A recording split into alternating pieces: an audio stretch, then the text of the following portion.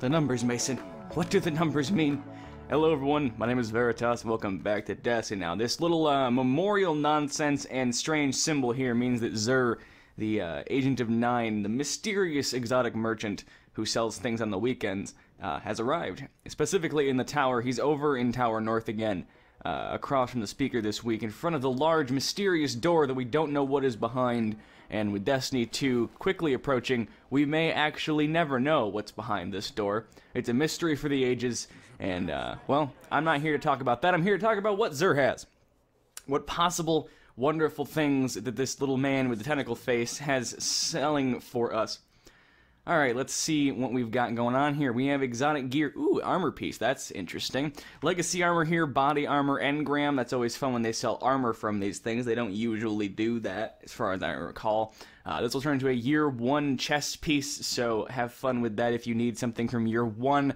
29 strange coins for a 170 light maximum chest piece. So if you're missing something from your collection, if you need something from your collection, go ahead and pick this up. Otherwise, I would steer clear of this. It's expensive as heck. Moving to the Titan exotic this week, we have Immolation Fists, one of the more, it's okay, but it's slightly useless exotic slots. The Titan has much better alternatives, like the Dune Marchers, so I wouldn't recommend picking these up. The roll doesn't look too perfect. That strength is maximum, but the intellect is very much not. Probably a mid-90s roll there, if not low. Probably like 94%. It's on screen now. I'm not going to try to guess too much. This has Explosive Pyre, or whatever this is called. Accelerant. Unlocks the Sunbreaker subclass node Explosive Pyre for free. Enemies brought down by your hammer explode, chaining fiery solar damage to other enemies nearby. Increase intellect and strength on these. Rain blows, impact induction, pulse loader, and fusion loader there for you. I believe these are technically a strength-based exotic. I want to believe they're strength-based, so they'll always have strength when re-rolled. Not entirely sure on that one. It might be intellect because it's a super thing. Not entirely sure on that one. You can figure that out on Bungie.net. Knucklehead Radar is the Hunter exotic this week. Decent roll here, actually probably low 90s again. This is quite a useless exotic nowadays, though. There's actually an Iron Lord artifact that does just this. The Memory of Gellion actually does what this helmet does, so if you want to save your exotic slot for something more useful, like anything else besides this, go for it. You know, Celestial Nighthawk, or the Sila Hamkar's Grasp, anything like that for your hunter, go ahead and pick those up instead, or use those instead, rather. Sensor Pack, radar remains visible while aiming primary weapons, so you get to keep your primary weapon, you know, when you're scoped in, you get to keep your radar active, which is really useful for something like the Crucible. That's when I use Memory of Gellion. I pop that on in the Crucible.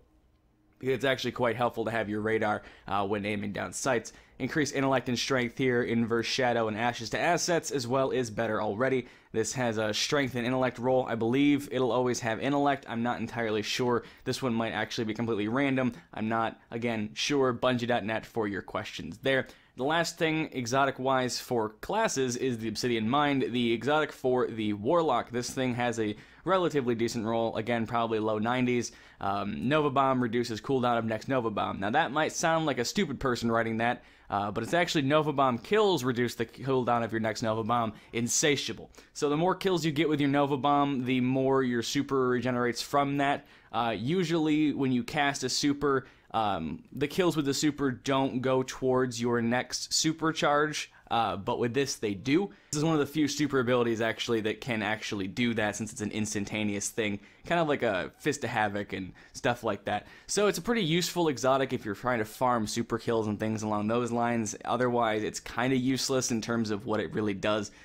In practice, it's very hard to get enough kills to even make a difference with this helmet, but intellect and discipline here, as well as ashes to assets, second thoughts, and invigoration. I believe this will always have intellect, as it's technically a super-based exotic piece of armor, so go ahead and pick that up if you want it. I don't recommend it, but it's there if you need it for your collection.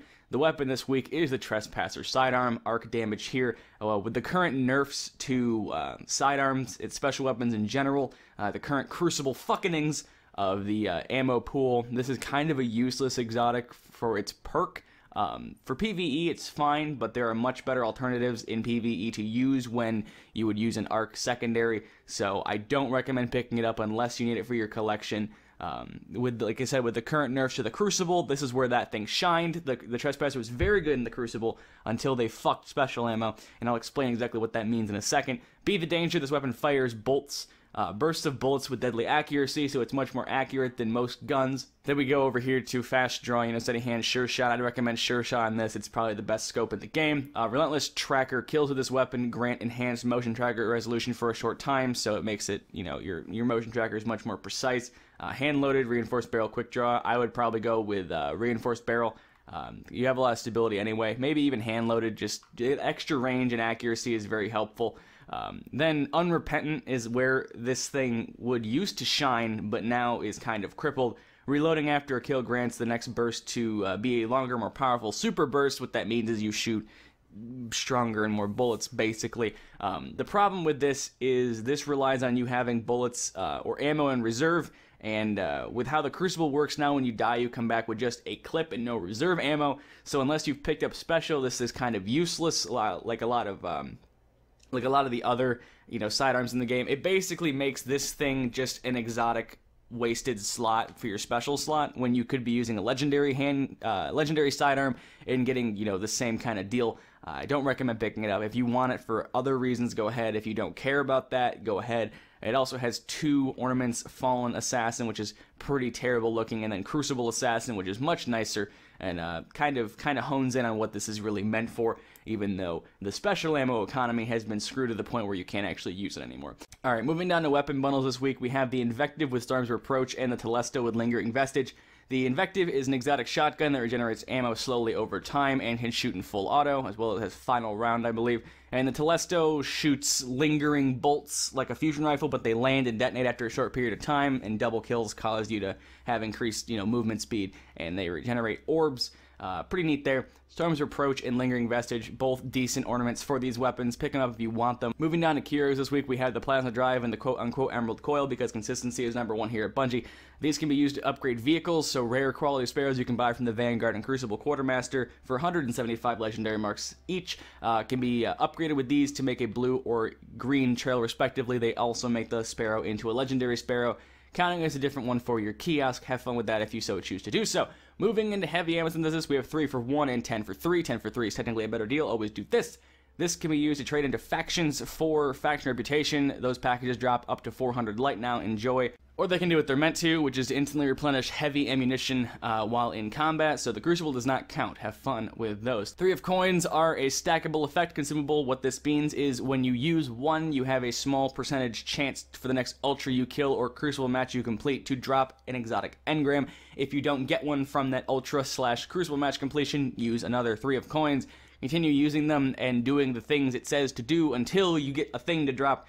You might never get one, you might get one every time. The chances increase the more you use them and don't get a reward, so don't use 5 at once. That's not how that works. And finally, we have Glass Needles, and rather end-game material. This can be used to reroll exotic armors, so if you find something you like, but you don't like the perks, stat rolls, or anything like that on it, you can use these. An example of that would be this Obsidian Mind. If you don't like the fact that it's got, you know, nearly okay stats, you can go ahead and twist the fate. It'll change where these stats are allocated, how much is allocated to each. It'll change, you know, the perks around down here. Some pieces of armor can and can't have certain perks and stats. Some armors will always have certain stats as well. So like a super based one like this will always have intellect and, you know, things along those lines. The Voidfang vestments are a grenade based chest piece, so they'll always have discipline, things along those lines. Material exchange down here. Motes of Light, this is the worst conversion rate in the game, never use it. And exotic shards, 7 strange coins here. I will show you quickly how to duplicate these in a much cheaper way. Go ahead and pick one of these up if you need it. If you need more than one, I'll show you how to do that. But that's where he is, that's what he has. I recommend nothing he's selling this week. They're all relatively okay stat rolls. I don't think anything's below 90, but I could be wrong.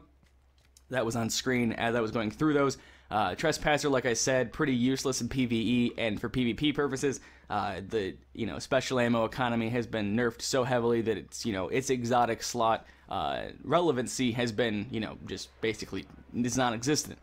So if you want to know how to make more exotic shards out of one exotic shard, follow me over here to the weapon kiosk, and I will show you how to do just such a thing. So what you're going to want to do is go in here and pick up a Year 2 heavy weapon. a current year heavy weapon. I like to use the Truth rocket launcher. It seems to be the most simple to do. There's no nonsense. I don't believe swords work for this, so you can use like a Nemesis star, you can use a Truth. Just know that I think swords don't work, so don't try it with those.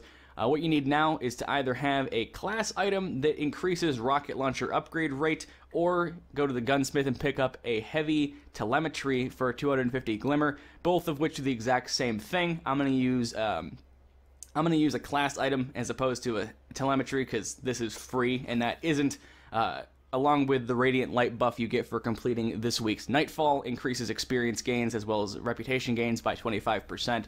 So with the rocket launcher upgrade rate increase and the 25% bonus to experience gains, this rocket launcher will be fully upgraded in roughly 5 motes of light. So we'll use 5 of these. Without the radiant light buff, it takes 6. So be mindful of that. Just the Nightfall makes you take 1 less. Here it is full of experience. Go ahead and take this off then, and go ahead and dismantle that. Your 1 exotic shard you purchased from Xur for 7 strange coins will now turn into 2 exotic shards, as well as some motes, weapon parts, and glimmer back for you there. A much cheaper alternative, since glimmer is the only limiting factor here for the weapon kiosk. It takes 1 exotic shard and 2,500 glimmer to reprint an exotic that you've already obtained, which is much cheaper than finding 7 strange coins. Glimmer is very easy to find, where strange coins are not. Anyway, that's going to be it for me for this week. Hope that was helpful in some way. Enjoy your weekend with Xur and all the things like that. I will see you guys on Tuesday for the weekly reset video. If you want to see other things I'm doing solo or co-op, links in the descriptions to other series I am currently or have been doing in the past. Twitter and Twitch links as well down there. I'm playing Outlast 2 right now, and I'm bad with horror games, so that's a freaking interesting situation. But yeah, go ahead and watch that if you want to. Link in the description and on screen at the end and around, now-ishly anyway. That's gonna be it for me, though. See you on Tuesday for the weekly reset video. And, Thank you guys so much for watching. If you enjoyed, very much appreciated. And as always, until next time.